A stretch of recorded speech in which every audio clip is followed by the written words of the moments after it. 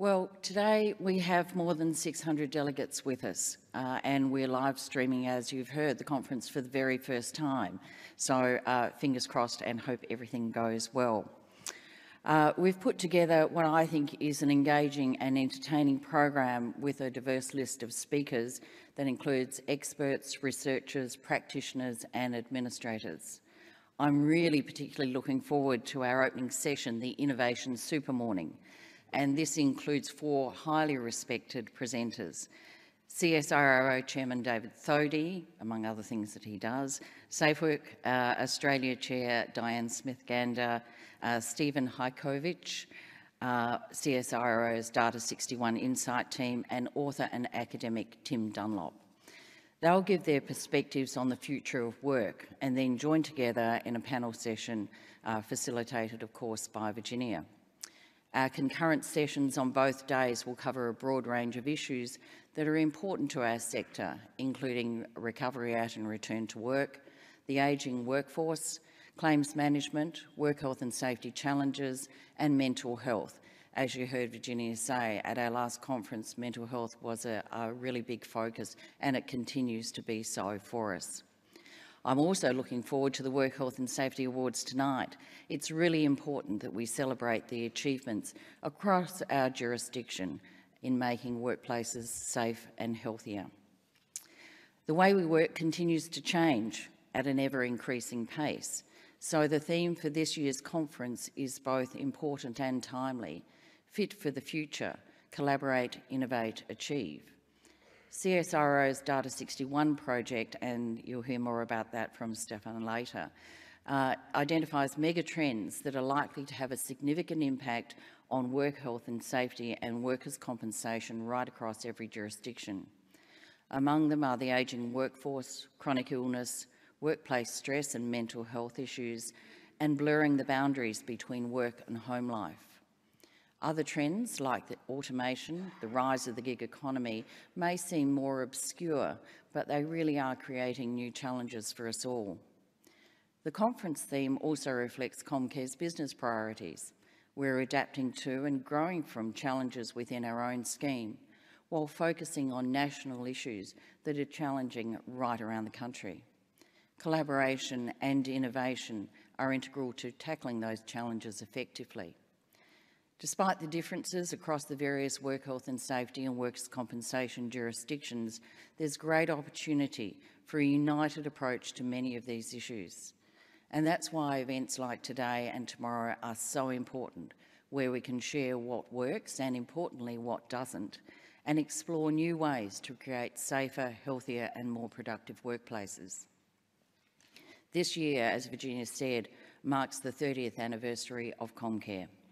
In 1988, the Hawke government replaced the regime of common law court actions for workers' compensation with an integrated safety, rehabilitation and compensation system that encouraged return to and recovery at work.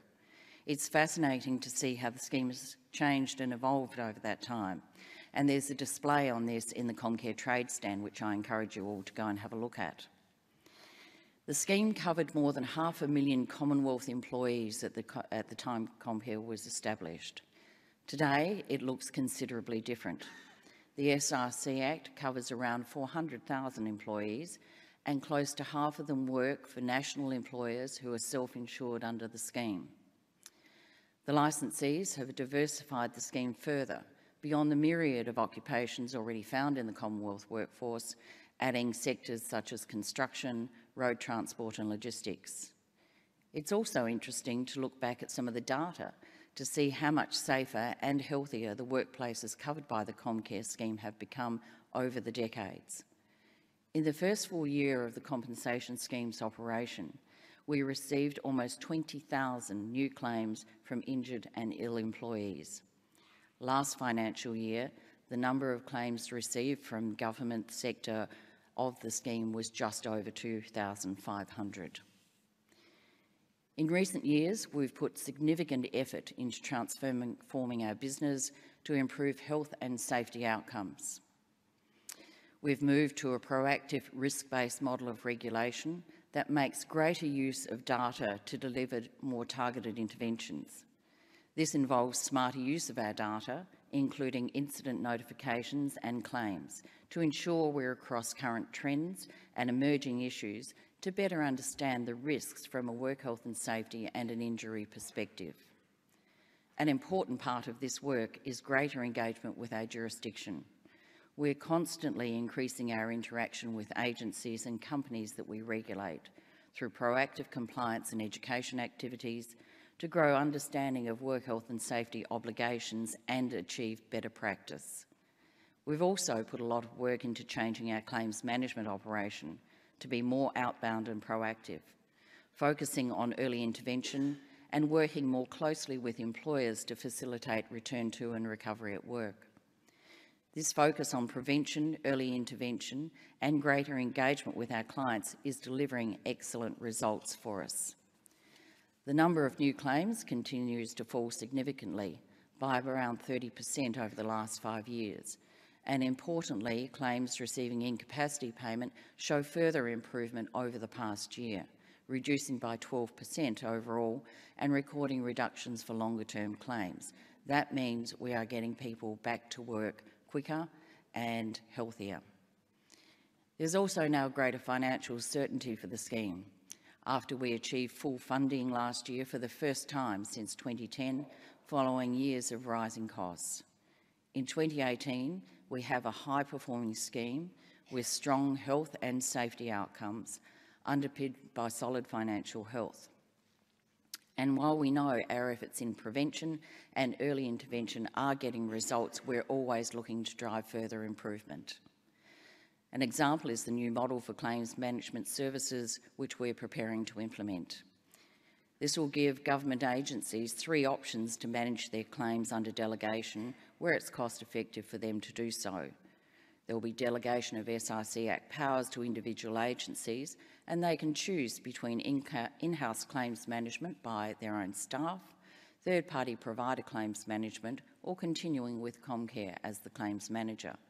You'll hear a little bit about that today in some of the concurrent sessions. And while it's early days and it's uncertain how many agencies will actually opt into these arrangements, this presents an excellent opportunity to test different approaches to claims management over the longer term. It's also important that we look beyond our scheme to drive positive change. As an organisation with a national reach, we are really well placed to do this. We're focusing more on efforts to improve work participation and productivity nationally. A goal for me as CEO is to help the community evolve in its understanding of the importance of good work to good health and well-being, and for work to play a greater role in recovery. Comcare is an active participant in the national conversation about the health benefits of good work, and we're continuing to support a program of work in this area. These efforts include improving GP certification to put more emphasis on what people can do rather than what they can't do, as a way of sharpening the focus on return to work. We've established a unique public-private sector initiative to drive approaches to improving participation for Australians with health conditions that impact their ability to work. And you can also hear more about this in the concurrent session this afternoon with me.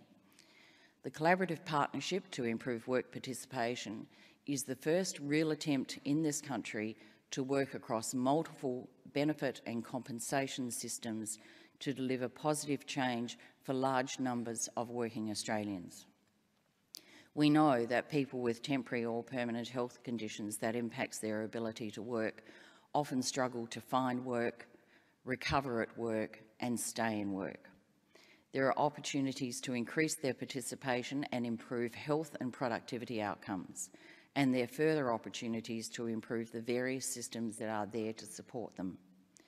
We're working with Australian government departments, insurers, unions, and the medical profession to drive this change. Priority areas have been identified and work is well underway on a number of projects to improve participation. Broadly, these projects are looking at the data, services, employer and employee attitudes, and developing consistent support for GPs. This year, the partnership released a significant piece of research It's the first examination of all the major compensation and benefit systems to identify the flow of people through them and where they can be improved to deliver better health and productivity outcomes. This work is groundbreaking, giving us a basis for improving Australia's service delivery model right across the board for supporting people with injury or disability in their return to work.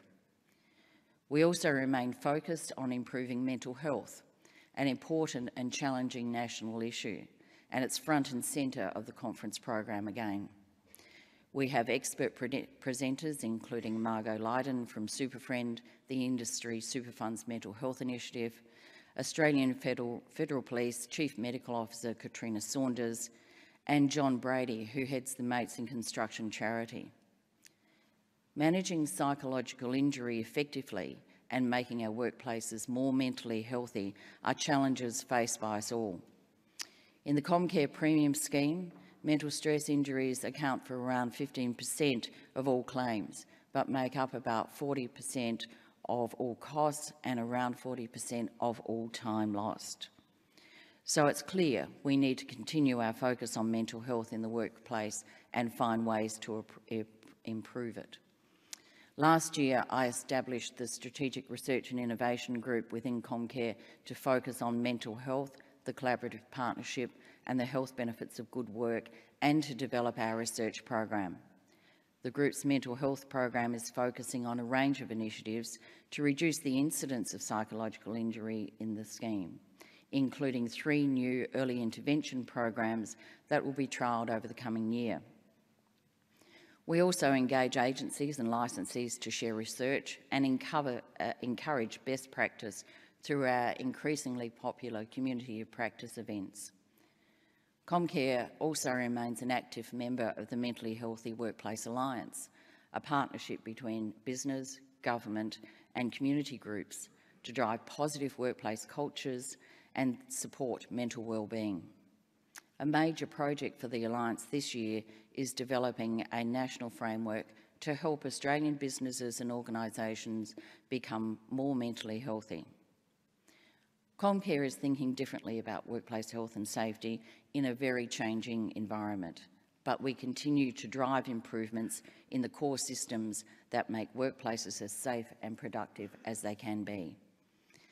And that's, of course, reflected in our outcome, supporting participation and productivity through healthy and safe workplaces that minimise the impact of harm. Thank you all for participating in the conference, whether here in person or in our digital streaming. I hope the program over the next 2 days inspires you to make changes that will actually deliver positive results for individuals and workplaces. And I also would like to thank all of our sponsors. It's your recognition of the importance of the work that makes this conference possible. Thank you, and please really enjoy the next few days. Thank you.